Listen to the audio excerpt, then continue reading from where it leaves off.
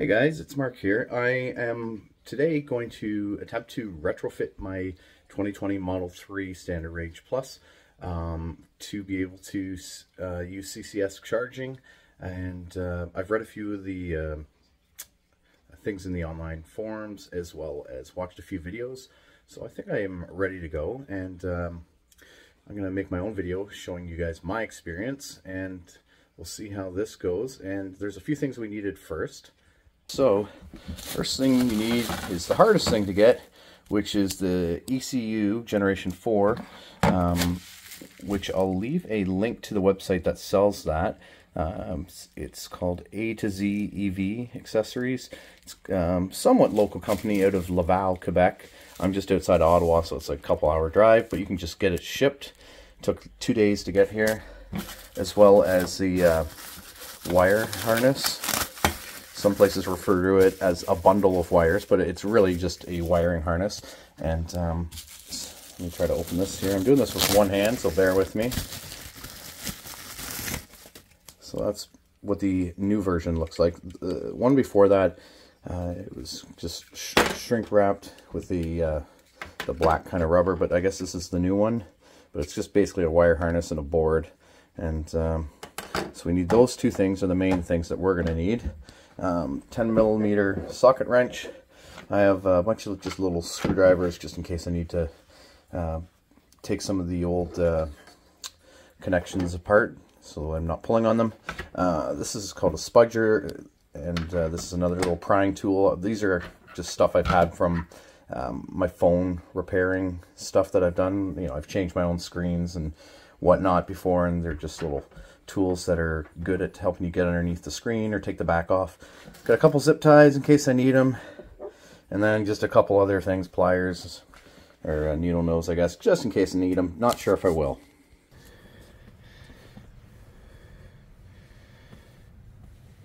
Okay, so like every other video, if you go into your software, additional vehicle information, you'll see CCS adapter support not installed. And I'm going to go into the safety menu, and I'm going to power off the car first. So let's power it off. Okay, so when you open the front, from what I'm, pull this panel off, which should come off. That's just a bit of ice holding it. I actually just went to the car wash. So the 12 volt here, I'm going to have to take off the negative, which I'm going to do. It's this one here you want to take off here. And that'll allow this to come right off. And I'm actually just going to wrap this towel there around it so it can't make the connection and hold it in place. The bolt, I didn't even have to take the 10mm off all the way. I'm just going to leave it. And then we're going to go around to the back of the vehicle. Well, actually the back seat. But first, so if you go into the back, there's just one second. I better move my seat up. One sec. Worth mentioning that if you push any button, including opening the door, it actually turns back on the screen. So I had to go to the safety menu and power it off again. Now hopefully I'll be able to show you where this is. It's where is it? My hands are already freezing. There's two clips on each side. Just gotta find it. Okay, here it is here. Hopefully you can see that. This here. You push it to the left on this side. And I'm thinking opening this door again is going to turn me back on. Yeah, it is. Yeah. So same thing. There's a little clip. Where is it? Right there. Hopefully you can see that.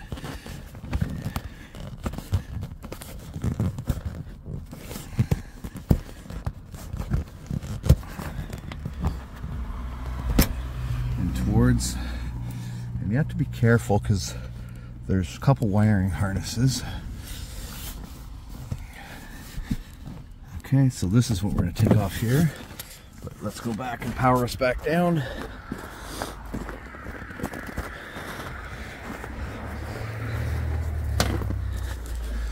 Okay, so backup power unavailable, so that's fine. Safety. Power off. Okay, I'm going to pause and warm up my hands in a second here. First I'll disconnect the high voltage battery. I've lifted up these seats and taken them off before. It's actually quite easy. I did that because I put a seat cover on it, which you might be able to see. So there's the foam piece here. Okay. And then flick that down. Like that. Okay.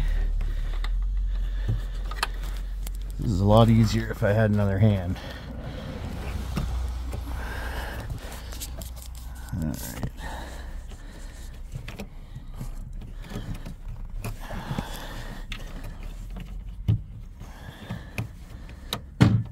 Okay, that clunk. I'm gonna have to set the phone down. I can't do this with one hand. So I will say in all the other videos I make it look super easy to just pull this right out, but it actually, it requires some firm strength to pull it out. So that's been pulled out now. And so we're just gonna leave that as is. So now my car is completely powered down. Let's just double check everything. If I push on door handles, okay, no response. And in the trunk, no lights. So in my model, I have the trim at the top here, which some of the videos didn't have. So up here, I'm gonna have to take that off, that little clip. And there's also one on the passenger side, right there. And because it's about, I don't know, minus 15, I'm actually gonna get a hair dryer and warm them up, just because it's, I don't want them to break. They might be brittle. So I'm gonna do that because it's really cold, and I'll be back. The trick to these clips is to try and take the small part in the middle, get underneath that, pop that out. Makes it a lot easier. Okay, I actually went inside and grabbed my little space heater.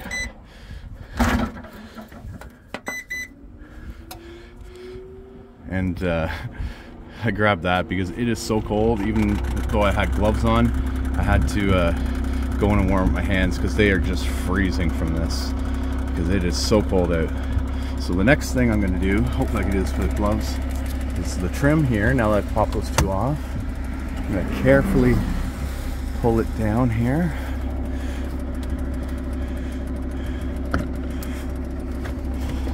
Okay.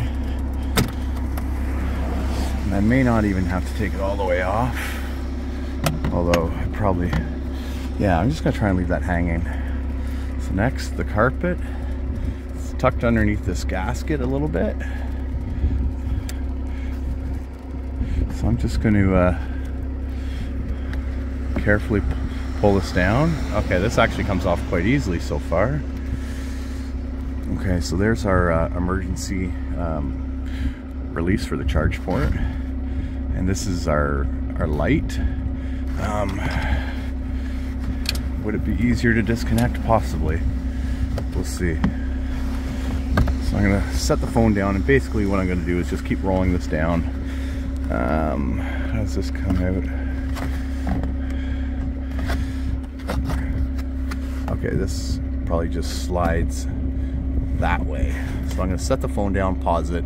I imagine that's what it does. I definitely need two hands, and then I'm just going to start rolling the carpet back until we get to the ECU, and I'll be back when that's done. Okay, so I'm back earlier. I just used this little screwdriver, the little flathead, and I just pushed it outward really easily. Oh, I'm not even showing it. I just pushed this that way, and it came off very easily. If you've ever changed the lights for the door, the puddle lights, it's the same mechanism.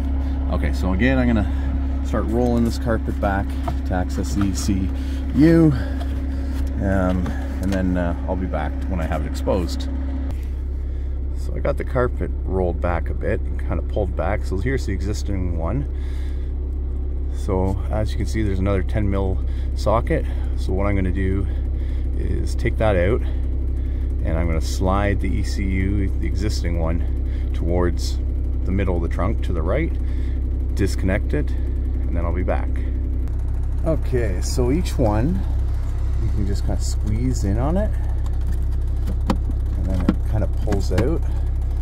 So you got to push that tab in, which is actually, when it's in here, it's actually on the top of it. And then, so I'm going to set the phone down and get that out, and then we'll work on this one. Okay, and as all the other tutorial videos indicated, this last one that goes on the right side is very challenging to get out. You gotta just keep pushing the tab here, this little guy in, and just wiggle it slowly but surely to get it out. So now, this is the old ECU, and then I have the new one. So now I'm going to connect to the new one, and we're gonna be good to go.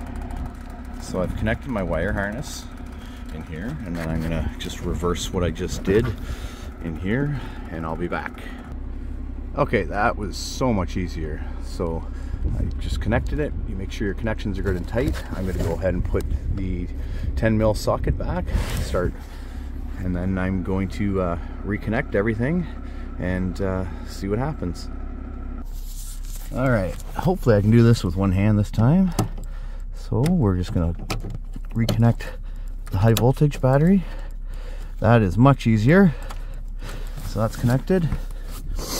Okay. Okay, we'll push down. Oh, wait.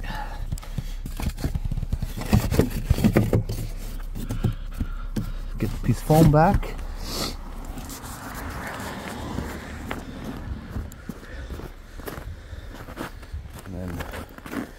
Go up front.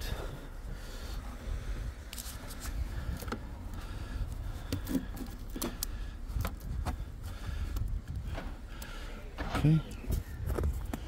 So I've just connected the 12 volt again.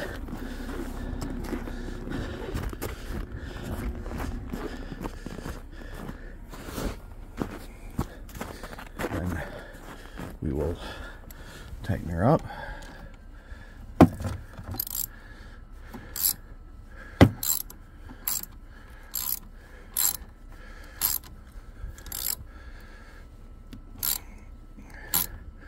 Okay, just good tight.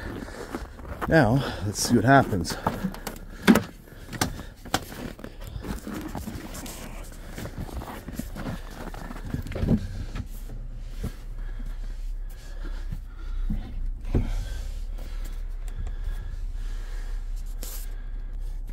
Okay, so now it says incompatible drive system software detected. Schedule service unable to drive until updated. Alright, let's just put my profile in so I can get in here. So now what I'm going to do is I'm going to go into this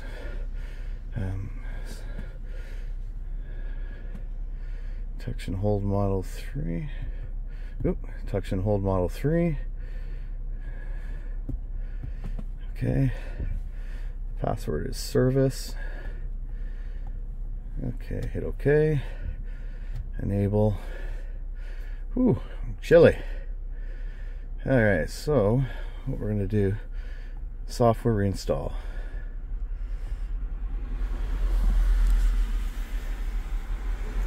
Alright, updating ECU. That's one thing I'd like to see. So we'll do this, and while it's updating, I'm going to put everything back to how it was, and we'll come back and check it out when we're done. Okay, so I'm back, and I started this at 3:30. It's 4:19. So the updates didn't take long, so let's exit service mode. I'll hold to exit. Okay, don't have any errors, which is good. Okay, just give me a second. I gotta warm up my hands here. They're absolutely freezing. Okay, so I am back again. Hands are warm enough, so no errors.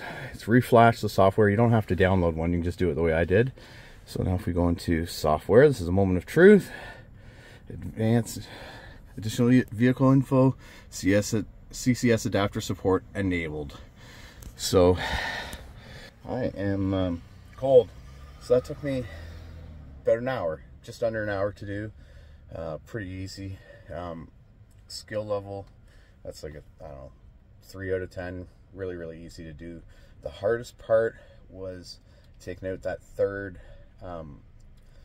connector on the ECU, the existing one, by far. Like, I was just being very, very careful, gentle, just wiggling it slowly. It definitely is in there good.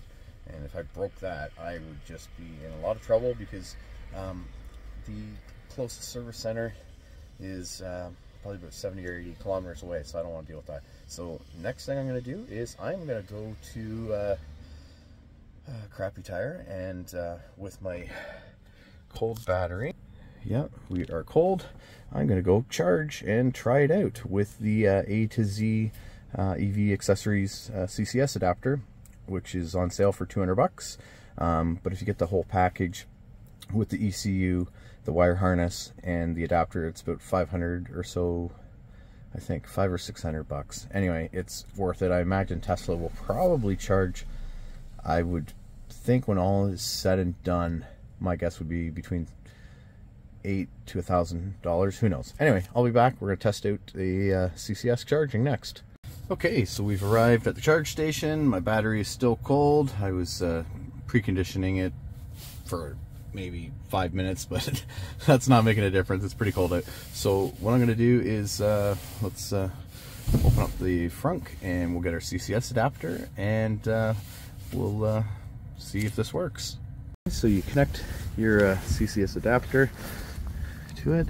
If you want to lock it, you just slide this in, and it goes right under there. So that way, I guess, same as the J1772 locks. Squeezing on this will do nothing. So we go over in here. Yep. Hang on a second, I need more cable.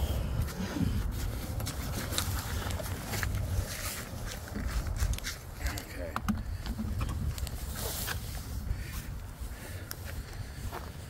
Okay. So, I apologize for shaking around like that. It's just the way she goes. So I'll take my flow card. Authenticating.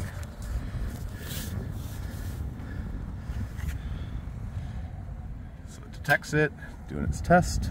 Probably tell me to do the start, press start.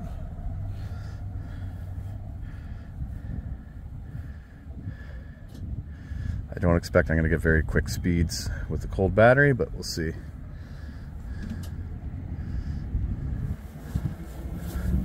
And it's charging. That's awesome.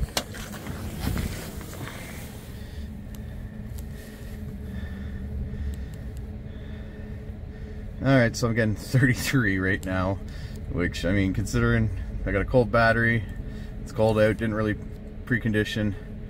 And earlier today, because it was cold and I wanted to make sure if something did go wrong with this process, I'd have enough juice to get to the service center, so I charged to 100 this morning.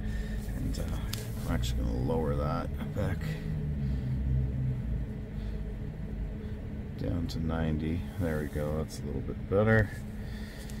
Yeah, so, and then 29. But it is working, so that's awesome. This worked. Very happy with this. Gives me a lot more options now. So, thanks for watching.